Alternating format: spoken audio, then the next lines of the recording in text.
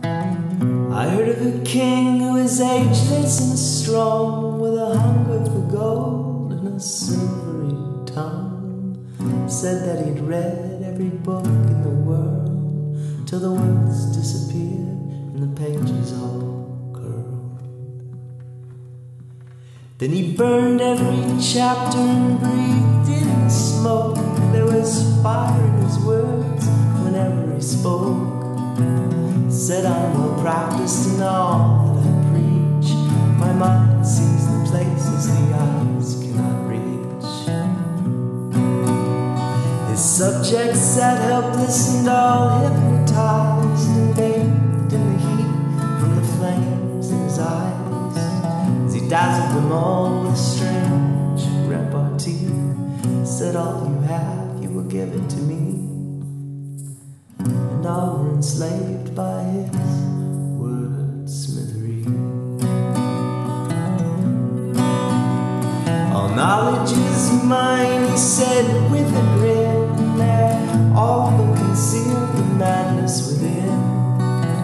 And all that I say will be all you believe. You will all wear the blindfold I pull from my sleeve. Unbelievers will hang on the words that I speak. If I raise them in anger, the havoc I wreak will be cruel and swift as of never before. It's all in the mind, and my mind is the law. Now I'm your eyes and your every thought. Your blood and your sweat will be much of my hoard.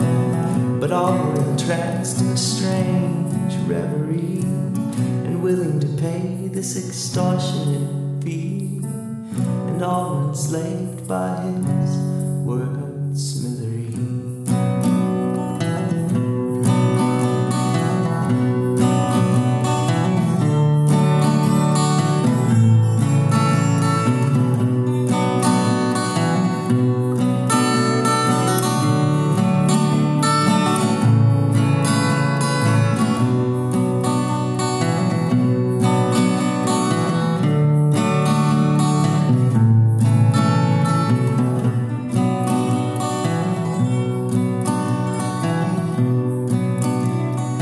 Built him a palace of marble and stone, and riches were placed at the foot of his throne. Mysterious runes were carved on the walls, declaring that he was the wisest of all. He said, though I'm the king of all I survey, I didn't account for what now stands in my way. Gripped by a greed of a different sort, and I lack conversation to fuel my thoughts.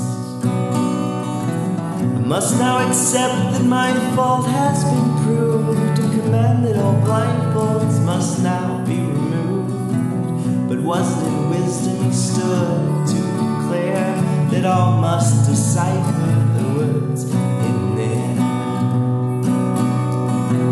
Confronted by wits of a different kind, a knife in the back always comes from behind. Now the runes that were carved have a strange irony, surrounded with ghosts that'll never be free, forever entombed by him